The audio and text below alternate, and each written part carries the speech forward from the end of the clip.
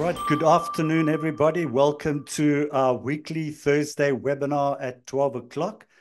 The noonday gun has just gone off in our Cape Town studio, and we're really thrilled to kick off yet another insightful webinar session. I'm Neil Peterson. I'm the founder and content-in-chief of Real Estate Investor, South Africa's premier independent real estate content, education, and news platform since 2007. And at REI, we're really passionate about serving the South African real estate investor, the real estate industry, and property business community through our online digital platform, rei.co.za, our monthly digital magazine, Real Estate Investor, and REI's webinars and our in-person seminars and conferences. So today I have the pleasure of serving as your host and moderator for this investment webinar. And we're really thrilled to have you to join us for this insightful session. So today's topic is strategic UK property investing, what South African investors need to know. And we're doing it along with Sable International, International Property Investment Simplified. And before I introduce you to our two international real estate expert panelists and delve into our discussion, first some housekeeping. So I extend a warm invitation to our new guests and faithful attendees to actively engage with us during this webinar. Your participation enriches our dialogue. So please feel free to ask any questions you may have for our panelists. To ask a question, please utilize the designated Q&A box located on the bottom right-hand side of your screen, not the chat box. That's for general comments. So rest assured, all of your questions will be addressed during the Q&A panel discussion. There will be 3 poll questions, and that would probably pop up on your screen now. And if you could probably just complete those 3 poll questions, you can see over there, how important is location to you when choosing an investment property in the UK? What type of property you're most interested in, if you could answer that one, and how familiar are you with the UK property market. So yes, your input is very important, and so obviously we'd like to get as much information as we can from you on that. Okay, so recordings, we get this question a lot. It will be accessible post-event via email if you've registered for this webinar, and for those who have not registered, recordings are accessible via the rei.co.za website under events on the homepage. So without further ado, let's move to the heart of today's webinar, strategic UK property investing. So today we'll explore investing in offshore property in the UK. It's a market which is well renowned for its healthy returns and stable economy.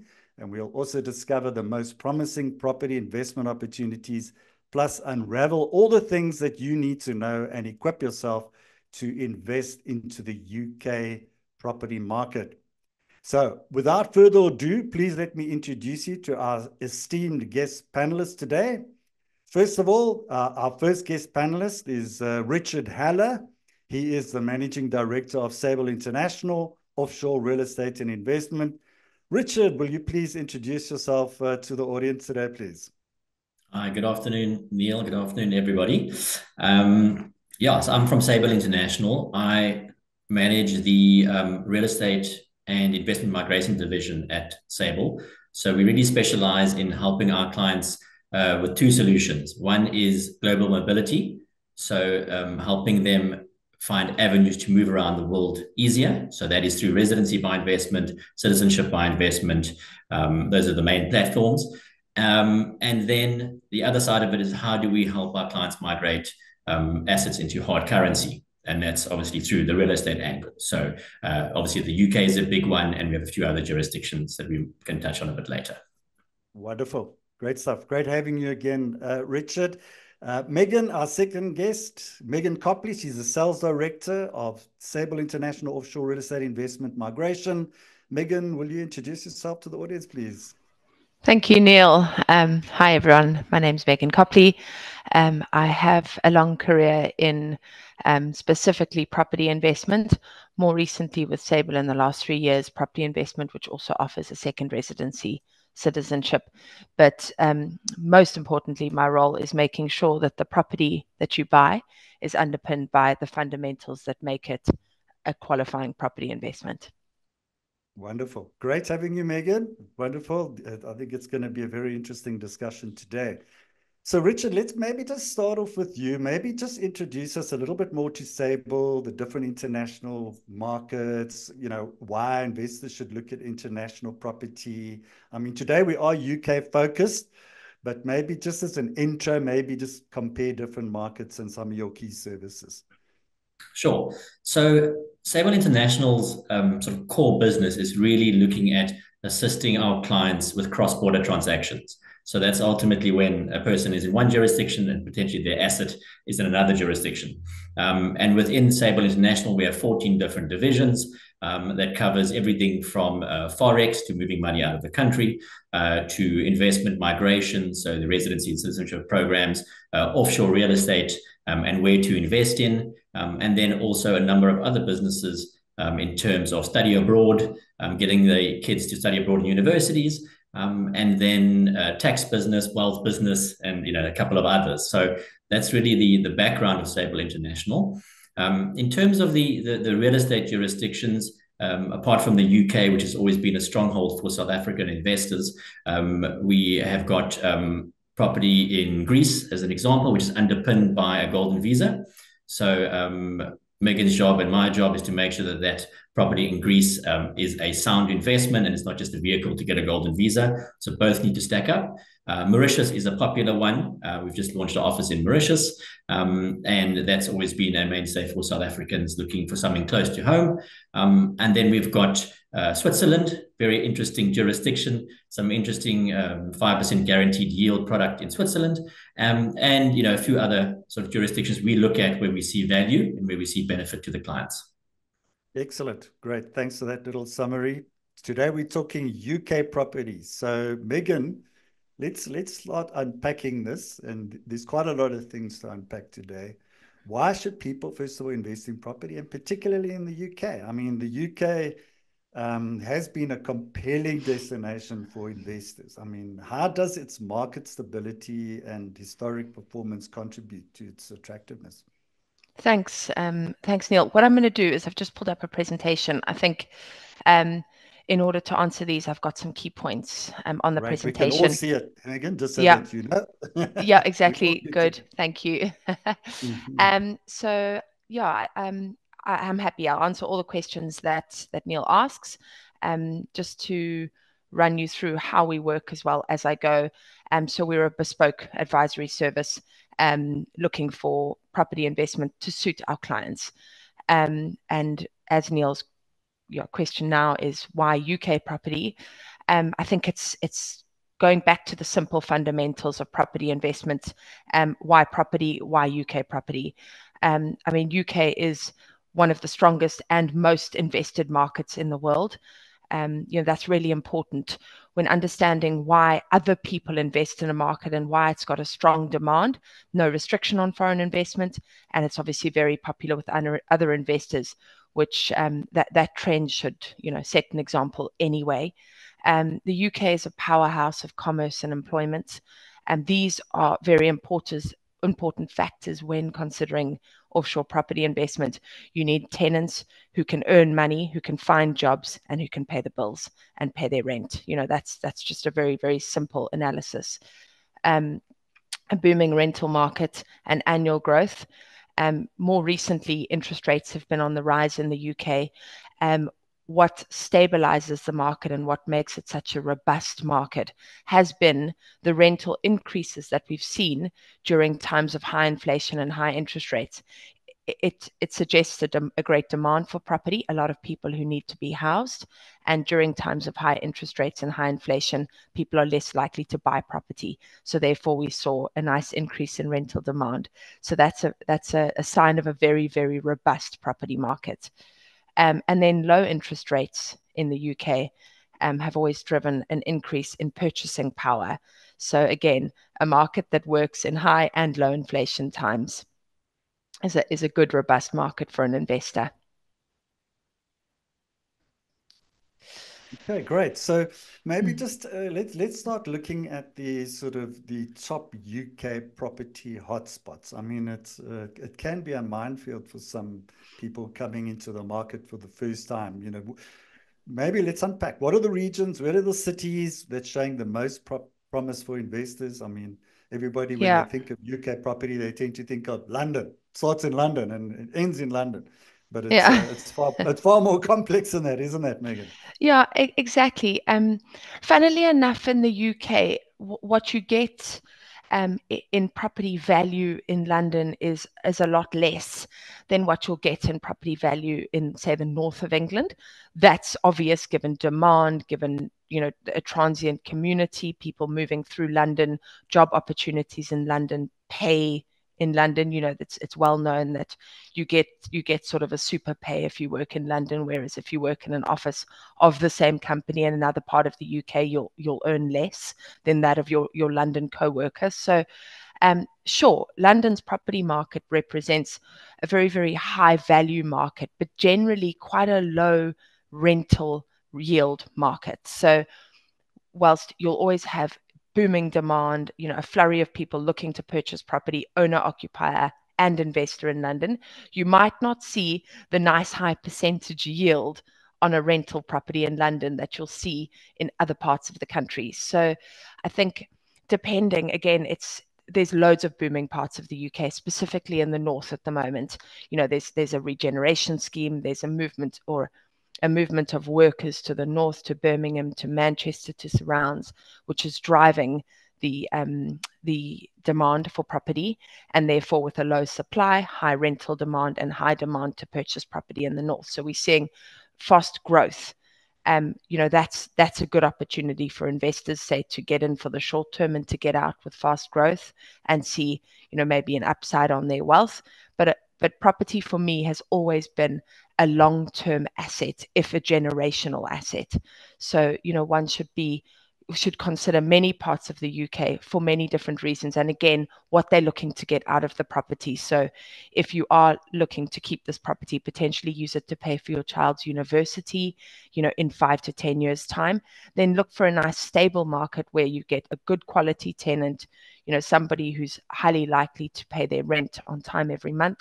You're going to see a nice rent increase because it's in a good city where wages are growing. So I think that, to give you an idea of different locations and why, there's many different places in the UK, even short-term rentals, commercial tenants, retail tenants. These are all considerations that will drive you to different parts of the UK and different types of yields. Yeah. So I just want to elaborate just a little bit more on that, because obviously there's been quite a shift to the northern part of the UK. There seems the demand has picked up. And do you want to maybe just share? I know it's a little bit off script now, but in terms of the area, because I think it's quite important in terms of what you've just said. Yeah. The north has now become far more popular and obviously far more affordable. Do you want to maybe just Yeah. share a little bit about, Yeah, sure. So there's definitely been a move of investment to the north, and specifically, Neil, because of the affordability. With the growing demand for housing, we have Birmingham has become a financial district, but second tier to London. And Manchester, well, Manchester's become, I would say, almost a competitor for London at the moment. It's a beautiful city. It's got some of your top restaurants, very popular with, wealthy, well-known footballers. UK celebrities tend to live in the north of the country. And there's a demand, or growing demand, for housing there due to workforce being able to move to the north for many reasons. They can have now a better property for less money. So you're probably looking at starting prices of £150,000 in the north, whereas you wouldn't get anything near that in London and surrounds for £150,000. But essentially, your rental yields are also growing. The fundamentals of finding rental yields is finding good quality tenants who are probably trying to get onto the property market but haven't quite saved up enough money to enter the property market. So they need to rent from you, landlord, for the 3 to 5 years while they work up in their job. That's the perfect tenant, right, in any city. And you'll find that in the north, it's a much younger demographic, working towards maybe buying their own property, which will start to drive your owner-occupier demand in the north. So it's almost two different property markets. London, you know, this highly qualified market, and then the north, this sort of up and coming booming market, which, you know, highly likely will lead towards a very, very popular, growing, high asset value market in the next sort of 10 to 15 years as the regeneration schemes take effect, as transport is improved upon, which gives you accessibility between the north and London, you know, joining offices, joining workforces. This is all very important in the growth. Excellent. Richard, I know you want to answer that, but also I know you want to do some comparisons, you know, versus other markets you play, because obviously you play in quite a number of countries. So you can actually see where the good returns are. Do you want to maybe just share a little bit on that?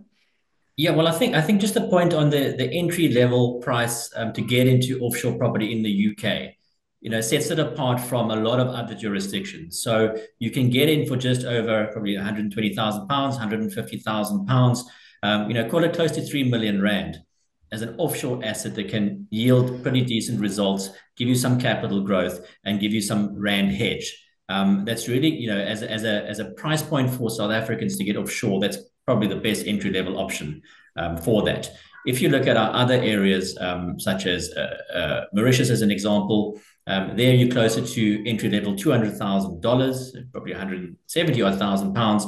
But realistically, you for something decent, you're closer to the $300,000. You know, Switzerland, obviously much higher price point. You're closer to 500,000 pounds for a one bed or studio in Switzerland. So for our clients that are looking to just take the leap and get some of their portfolio offshore, the UK is really a great starting point. Okay, excellent. Great stuff.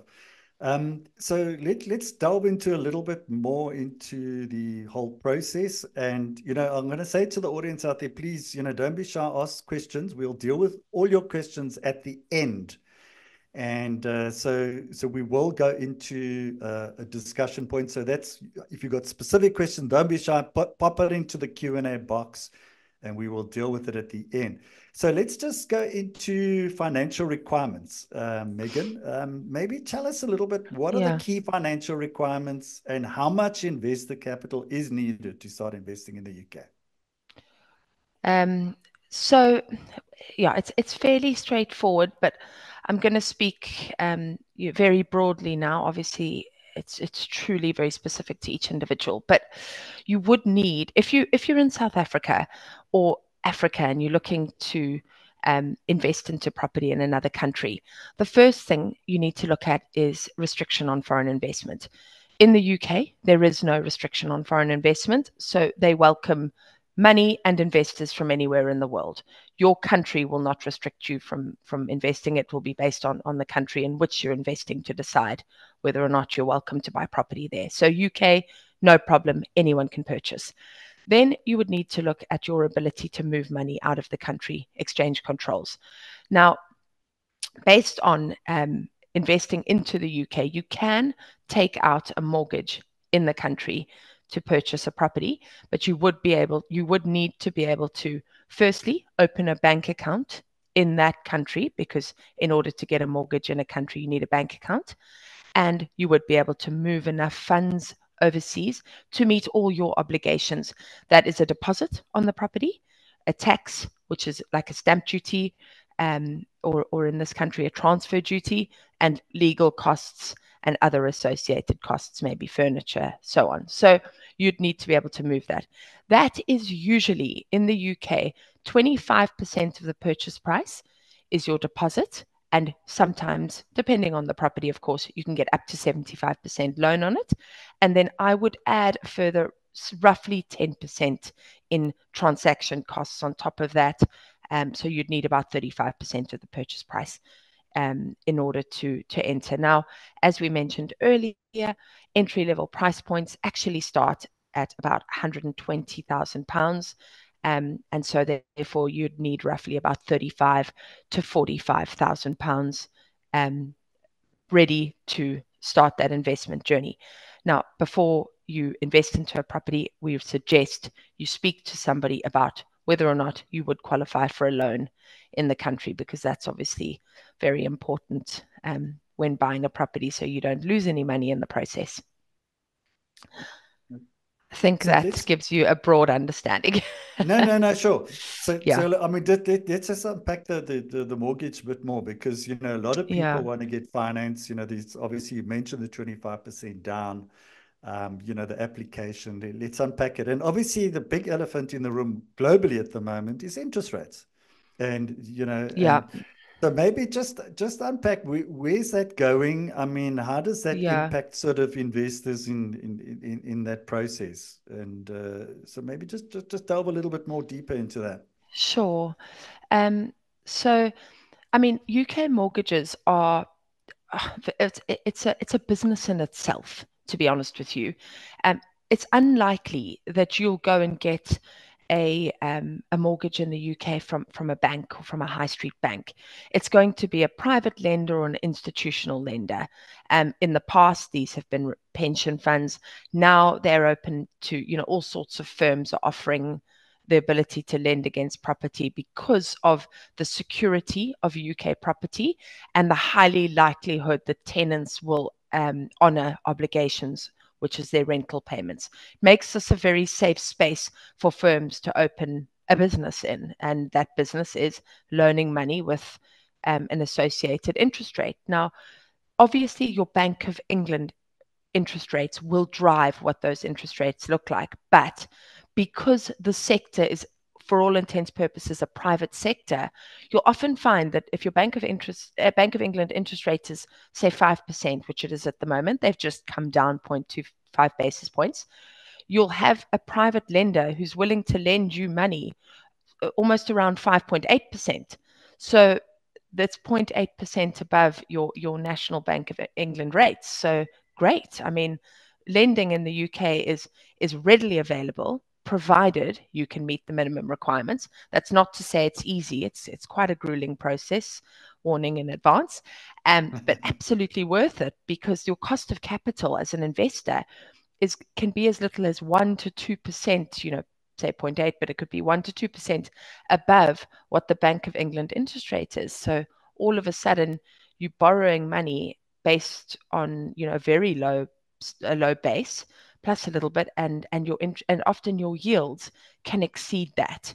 So why the investment modeling works is because the cost of capital is low, especially when you come from South Africa, where, you know, we used to double digits in lending interest rates. So looks very attractive. And then your yields and your growth, for the most part, your yields are fairly secure because tenants, it's a very low delinquency rate of no rental payments in the UK. Very, very secure market. We can come on to that a bit later. But also, you can meet your obligations. You get property price growth due to high demand, and due to rental demand, you get growing rental returns on an annual basis. So all in all, the meeting of this lending, the security of buying property, and the tenants meet their demands makes mortgaging the property more available. Excellent. Richard, did you want to add some more bits to that? Yeah, just a point on the mortgage for South Africans. So since the grey listing of South Africa, or are we on the grey list or the black list? I'm not sure which one, but grey list. Grey list. Okay. So you know, we need to get off the grey list for a number of reasons, but that has made it more complicated for South Africans to gear and mortgage offshore. So the compliance requirements for South Africans has become a lot more onerous.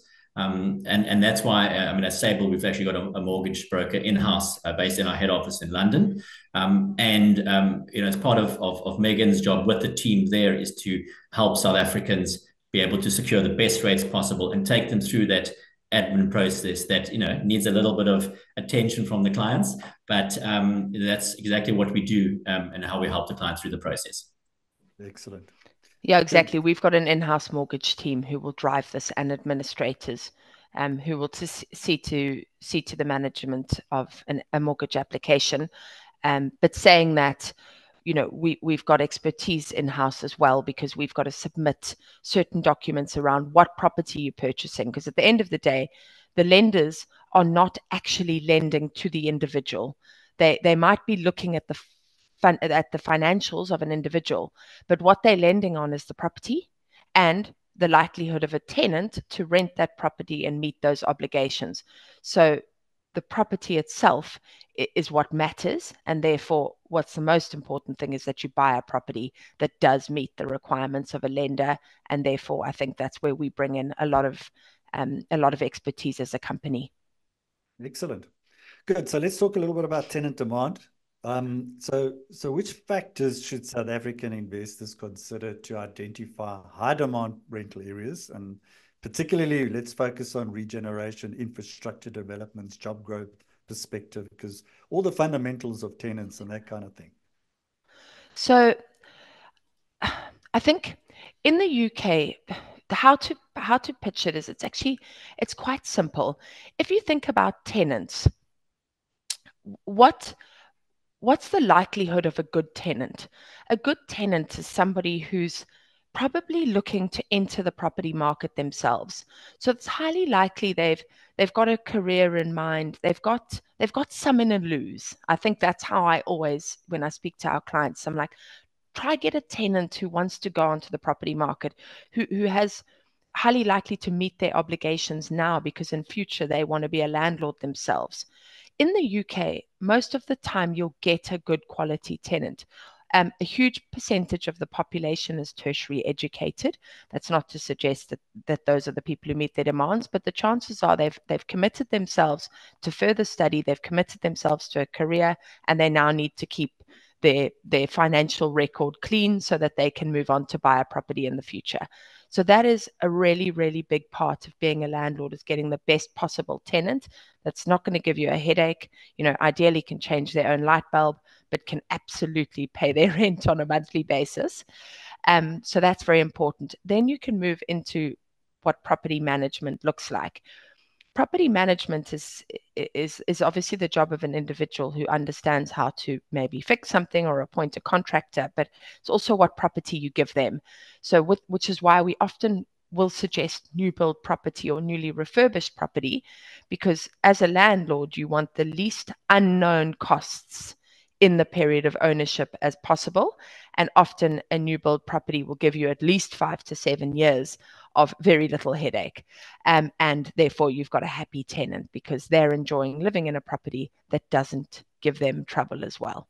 So it's quite a simple understanding of tenant fees, landlord and management, but I think it's often to try and keep it as simple as possible. Obviously, we've got many different types of tenancy terms. So you've got short term. In fact, this next slide will give you a better idea, but short-term accommodation, long-term rental, commercial tenants, retail tenants, hotel, student and council tenancies.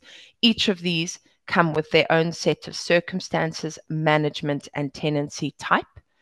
But your most common is just straightforward long-term rental, but it can also mean a slightly lower yield than you might find in short-term accommodation, commercial, retail, hotel, student and council. Okay, excellent.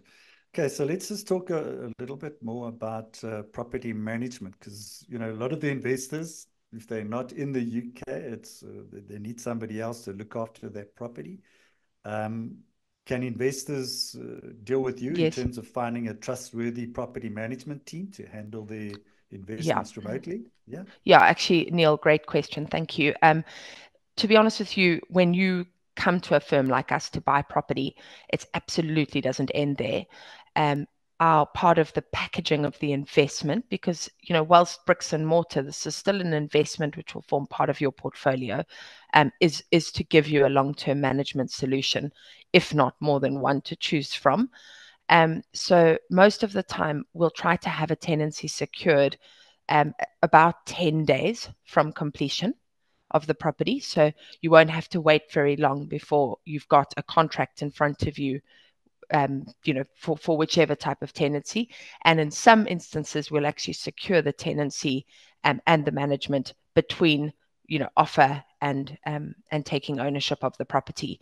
And that will be with a managing agent, with a tenant, and with an agreement and contract to do with all fixtures, fittings. So whether or not you have to furnish it, if they're going to furnish it, and how or who pays for ongoing management issues in the property, because that can vary depending on what type of tenancy you have. For instance, a commercial tenancy will often be that the tenant pays all management costs, all refurbish, fit out for their shop or whatever they're running in the premise. Whereas if it's long term, the landlord will have to take on all costs. And sometimes in the case of a short-term tenancy, you can actually rent it to an operator who will take on all associated management costs during the time. So absolutely, Neil, depending on the type of activity that's occurring in the premises, we will have a company and a contract in place to ensure that the smooth of transition and the ongoing management. Yeah, excellent. So let's talk about the cash flows. What are the best practices you're seeing, probably with some of your clients? How they're managing cash flow, mortgage payments, rental collections, yes, and how they're estimating it currently. I mean, do you assist with that as well? Yeah. So obviously, we'll actually provide a spreadsheet cash flow at the beginning, which will give you an idea of your initial costs, which is relating to what I mentioned earlier with 25 to 35%, and probably about 35%. Best practice I've always suggested is have 3 months worth of payments due in the account, in your UK account, in order to meet your obligations. There are some nuances. Sometimes that money's got to come from outside of the UK, but we can go into that again, why you'd come to work with us. But make sure you have 3 months of running costs for any property. Don't let it bleed you dry on purchase, please. Because things can happen. Tenants can be delayed on move-in. There's many reasons, but one reason is you need to ensure that you're meeting your obligations, because you don't want any issues with a bank, coming knocking, or a lender. So I think 3 months worth of running costs will also cover any unforeseen maintenance costs, even furniture, anything that you might need to do in order to get the tenancy up and running. Once the tenancy is up and running, as I say, your tenant will begin to pay rent to your property manager. I know you're going to come into tax later on, so we'll explain how that structure works. But yes, from a best practice, it is to keep some money aside.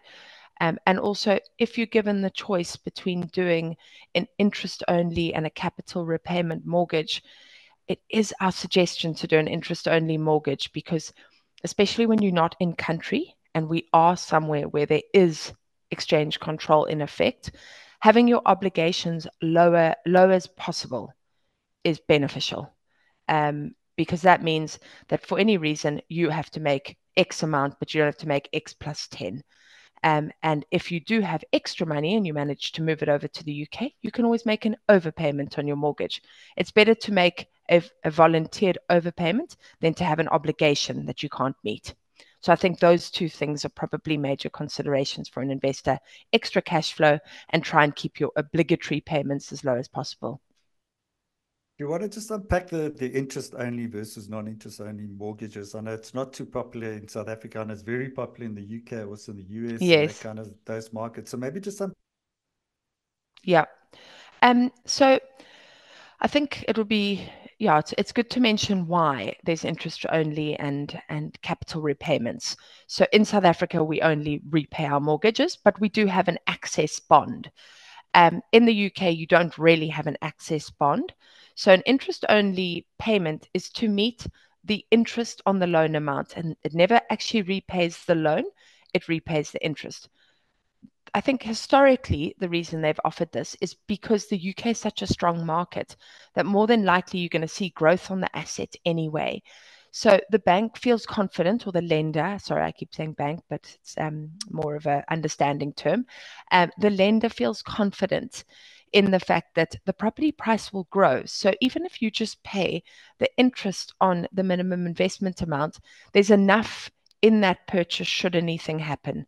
So they're confident in you just in you servicing the loan, and you can sort of remain confident that your property price will grow, so your equity still grows on that asset.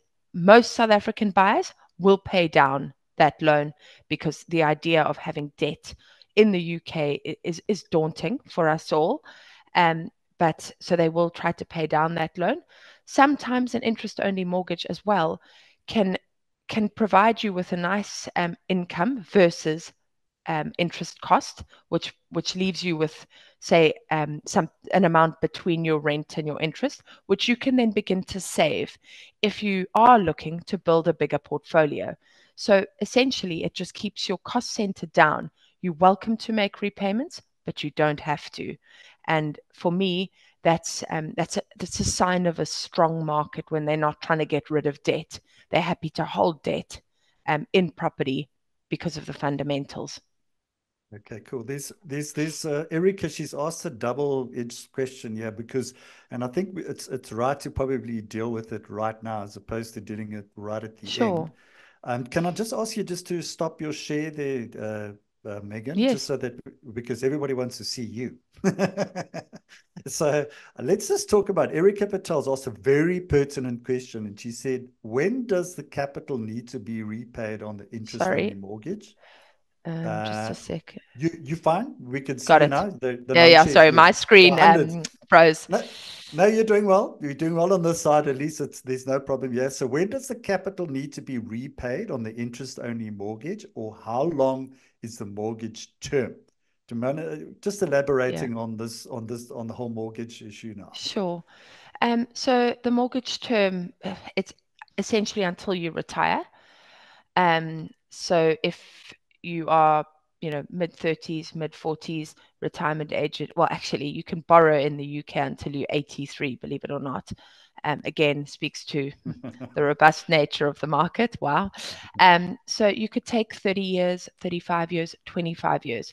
Essentially, the mortgage needs to be paid at the end of that term. Or you could remortgage.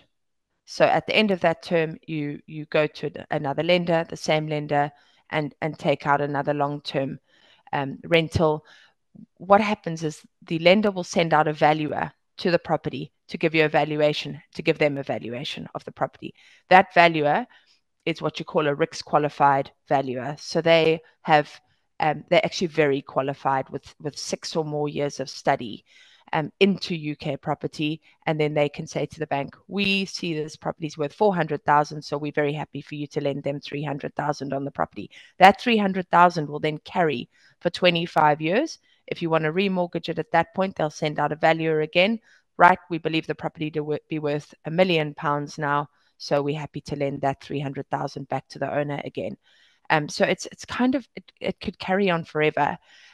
But essentially, it needs to be paid at the end of the loan term, and the loan term is agreed at the time of the loan. Okay, so lots of flexibility. I think that's the key, is that there's lots of flexibility and lots of options that you can do. So, which is great.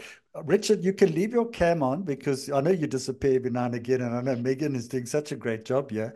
But I want to bring you in as well. So just maybe just add to the whole UK, just from your experience in dealing with clients and that kind of stuff, and also versus the other countries that you've been dealing in terms of, because now somebody's going into a new jurisdiction, maybe for the first time. Some people are doing it for second, third, fourth, fifth times. So maybe just add to the conversation. Sure. Yeah, I mean, just touching on Megan's on the conversation now with the interest rates. We're starting to see the interest rates decline in the UK. I don't think it'll be at levels that they were, pre-pandemic or post-pandemic, but ultimately it's on a declining trend, which is obviously good from a loan point of view. As South Africans, I think we inherently want to pay off capital, but the UK is quite a different market in order to be able to run an interest-only loan, where the value of the real estate is exceptionally stable and continues, on the growth path. probably at a lower rate slightly, percentage-wise, but pretty stable over 25 years. So that's important. I think just from a buying offshore and jurisdiction point of view, if I look at our team here at Sable, between Megan, myself, and the rest of the team, by and large, most of us have been through the process of buying property offshore. And it's important that as sort of specialists in this industry, we can help clients through our own experience. So that's sort of an important point. Going into a foreign jurisdiction is every country is different. So if you look at how Greece runs, you look at how the UK runs, you look at how Mauritius runs, they all run very differently, and the requirements, whether you can loan or not, whether you can buy as an individual or in a company or in a structure, all of those things that are important from a planning point of view for our clients, they're all different. So it's important to bear that in mind as our clients look to sort of externalize funds and invest offshore. Excellent. So Megan, coming back to point you. Of yes, interest no, rates, actually, I just thought, I think, Richard, you make a good point there, because holding debt in a 5% interest rates is quite nice. As South Africans, we can't hold debt with that low cost of capital here. So, to keep debt in the UK and start to save up your wealth, in a place where maybe you've got better interest rates on the plus side, but also in the UK with moving interest rates, what's important to understand is a lot of the time you can take out a tracker rate. So you don't have to fix your interest rate, although you can if you want to, but you can have sort of your interest rate moves with the Bank of England. So really your cost of capital is the 2% plus the Bank of England rate. And we envisage that's going to come down. They're working towards it. I know the goal of the Bank of England at the moment is to have it down quite a few more basis points by the end of next year. So, they need to incentivize purchasing in the UK. And I remember a very important time at the beginning of COVID when people got a little bit afraid of purchasing property offshore. The government in the UK, one of their main objections is to always incentivize property purchase, to keep that market moving. It's one of the reasons the country is such a powerhouse, because of such a huge amount of foreign investment into the property market. So the first thing they did was cut buying tax for 6 months in the start of COVID, which meant people who were going to be locked down in a 2-bed flat with 5 children could suddenly go and buy the family home that they had intended to and not pay transfer tax on it. So it really incentivized moving around, and maybe not the best thing to do, but nonetheless, people could move properties and you were unrestricted in order to do that. So a government with that much care for their property market is a property market you probably want to have a stake in. Okay, wonderful. So very important point. I think, it sounds that, you talk 5%, versus where we just did what, 11, just 11, I think 11.75, and we hoping that it's going to come down next month. In fact, the UK was the first country to actually drop their interest rate. So I think they've started that trend, and we're looking now at the US, and they're sitting next month, and obviously it was in South Africa. So we're hoping it's, there's a lot of more easing on that one. So let's just talk more about the tax, okay? Because this is important, and also ownership structures. Because I don't think you could talk about tax with not talking about ownership structures, sort of hand in hand. It's sort of. I'm just going to share again, because no these problem. are of course, things. Please do. I'll show you on the screen. Sorry. Share. No problem. And then we'll just come back, I think, if we can, to to a few properties that I put up here, because I think it's always nice for everyone to see those. One sec. Okay, so tax and buying structures.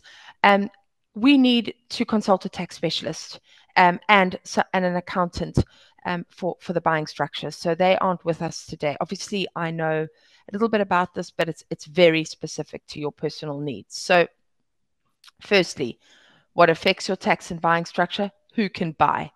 As I mentioned earlier, in the UK, no restriction on foreign investment. Non-resident landlord scheme. Now, what this is when buying a property in the UK, you will have to pay a tax on that income. that income will have a withholding tax directly with your agent unless you can show that you have registered for tax and that you will do your own tax return on an annual basis. That means registering with the HMRC. It's not simple, but it's absolutely doable, and we can do it. When you and obviously then you will be tax compliant. In order to be tax compliant, you will have to submit an annual tax return. It's done online. It's super simple. But you also get a tax allowance in the UK of £12,500 on your rental income. That is a tax-free amount of money. Anyone buying a property at an entry-level price point in the UK will not have to then pay tax in the UK because it's unlikely the income will exceed £1,000 a month, so £12,500 a year. So you can rest easy that it's not, it's not a deep pit of taxes in the UK. They're generous to landlords who are making an entry-level investment. Buying property and using a limited company, again, possible, but there are some considerations to make. How big is the portfolio that you're choosing to set up? Because these things cost money. These structures they can really cost a lot of money depending on how intricate it's going to be, whether it's offshore, where is there a trust holding a company, etc. And then you've got to think about you need a UK-based director. So somebody needs to be appointed as a director. That's obviously then a paid role. So can add to your cost center, and you'll need a bank account in the UK in a company name, which will then in turn affect your mortgage. The mortgage would then need to be offered in the company name. So it's doable, but this conversation is it's something that requires a little bit more understanding of one's individual circumstances. And then rental income and taxes. There's a tax for a limited company and then individual ownership. Often our advice is to buy in your own name if your portfolio is below £2 million. So for the most part, individuals should just considering buying in their own name. If you intend for this to be a generational asset, then you can put it into multiple names, which will affect your inheritance tax objectives.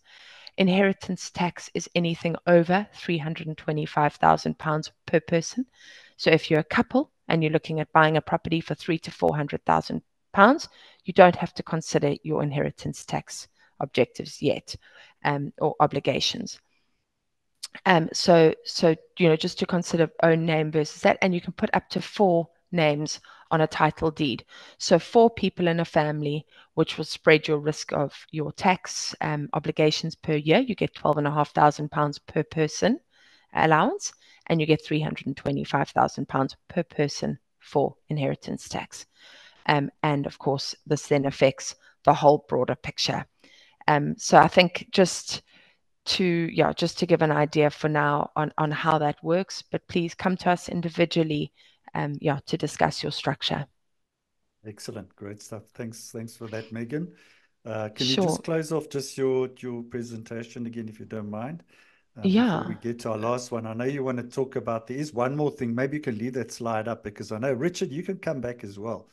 And because and I think it's quite an important one, which it doesn't matter where you invest. I know you also want to show some properties as well. Yeah. Megan, I'm going to give you that opportunity just before you get there. And it's more of a general question. And, how should South African investors handle preparing for and adapting to potential future changes? Now, obviously UK, highly regularized environment, like South Africa, like anywhere, so it's different. So, and we find that, tax laws change, everything change, regulations change and all that kind of stuff. So how do you normally deal with it in terms of if there's been a significant change of some sort?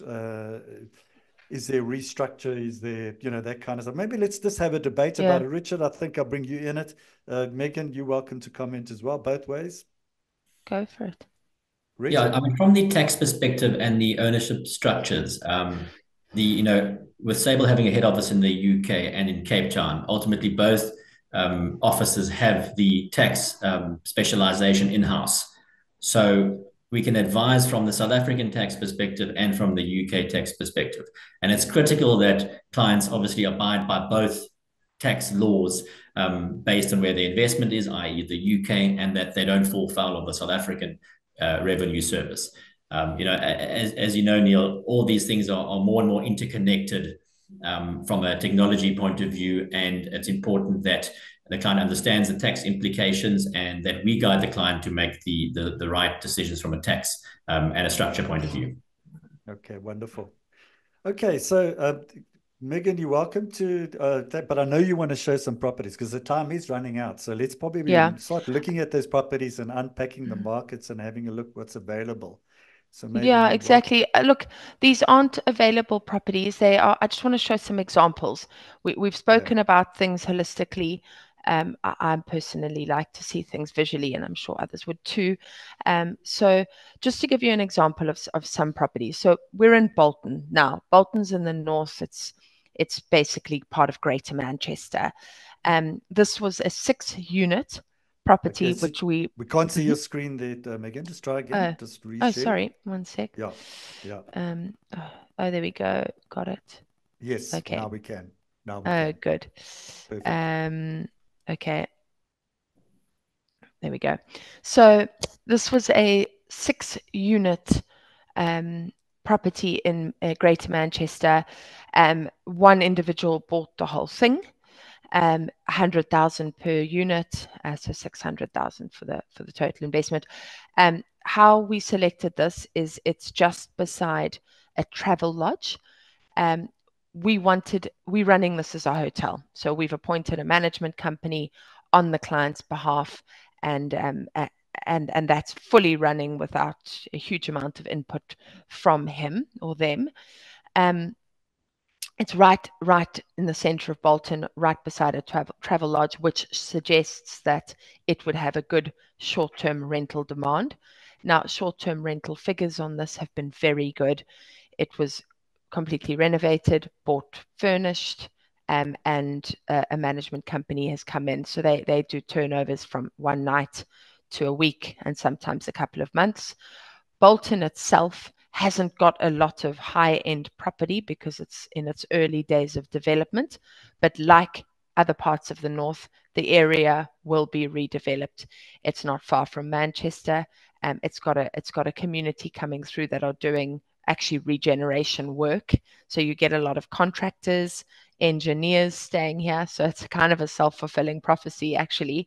But they're doing work in the town, and therefore it's driving demand in the short term. So in the short term, the client will operate this as a hotel, and yields will be probably in excess of 8%, but I should think in double digits in net figures. So that's after all the client's costs, including council tax, water, electricity, Wi-Fi, and management costs associated, which of course are higher when you run a short let.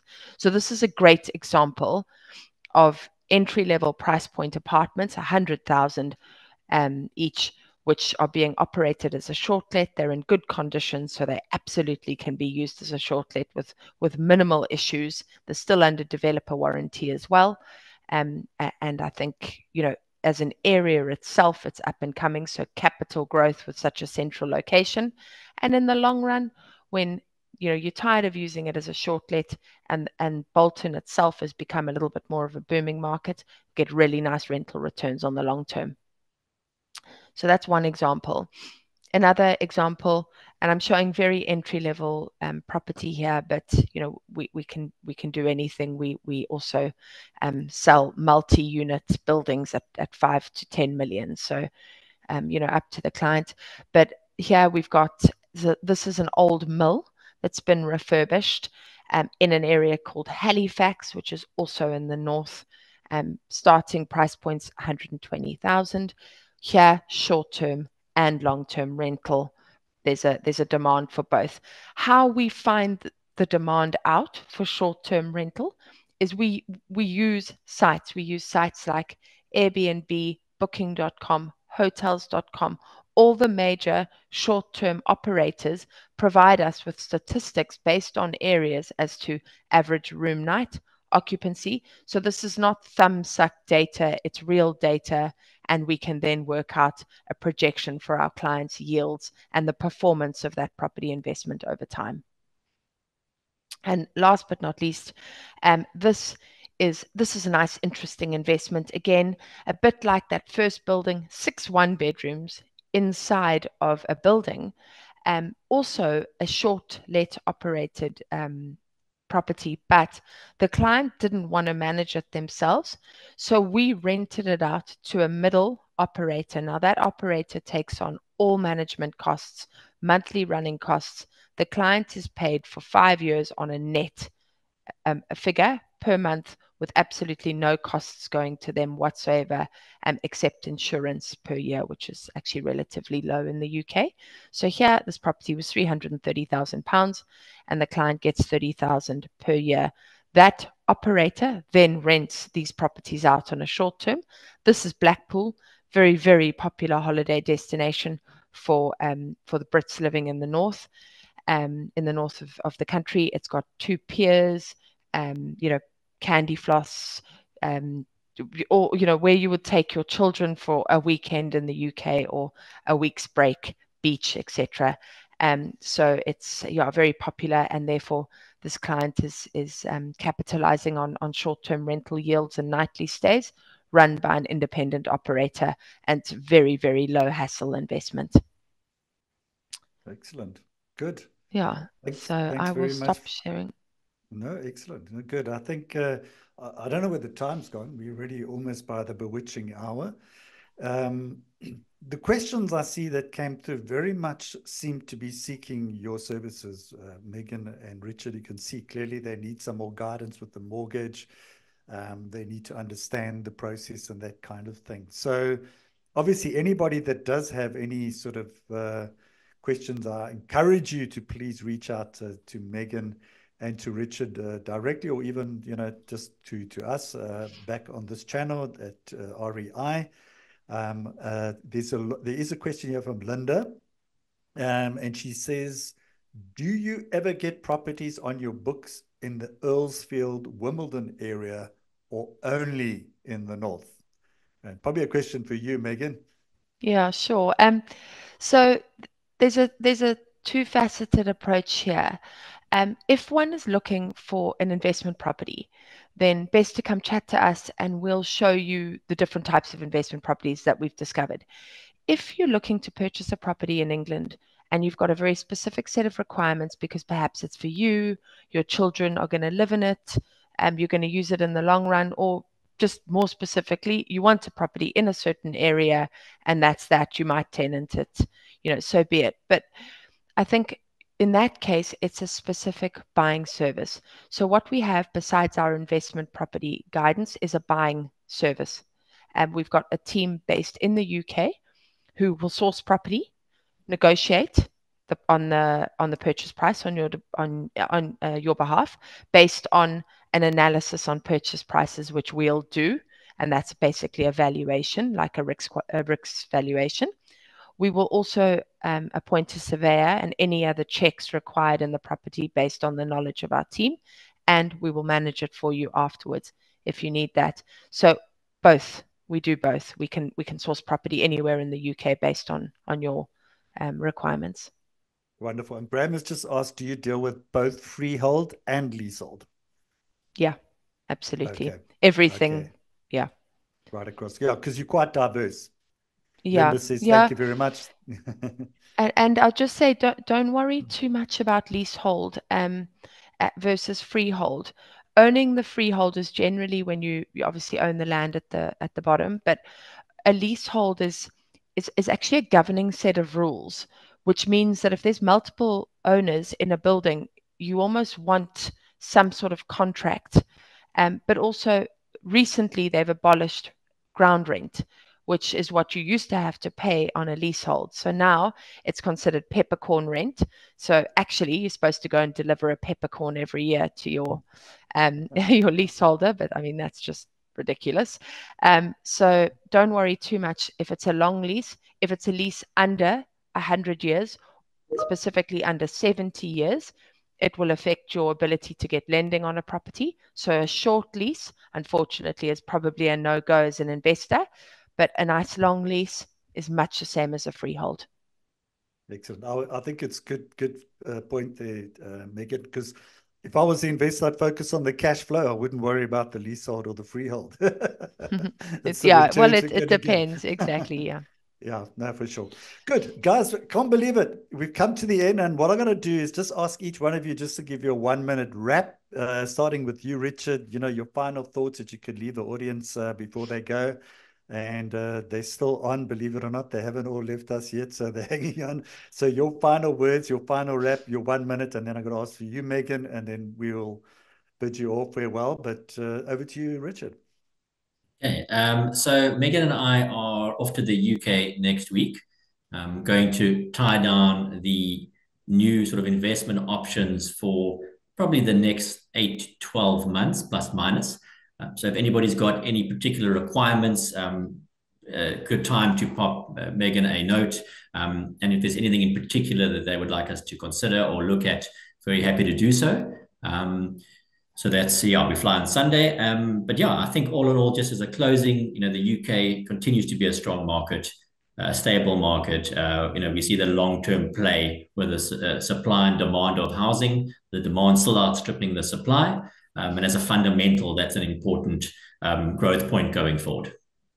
Excellent. Great stuff. That's Richard Haller. He's the Managing Director of Sable International. And Megan, you can end off with your final. I think everyone's heard enough from me, but yeah, we are off to the UK next week, and I'll let you know what property Richard buys.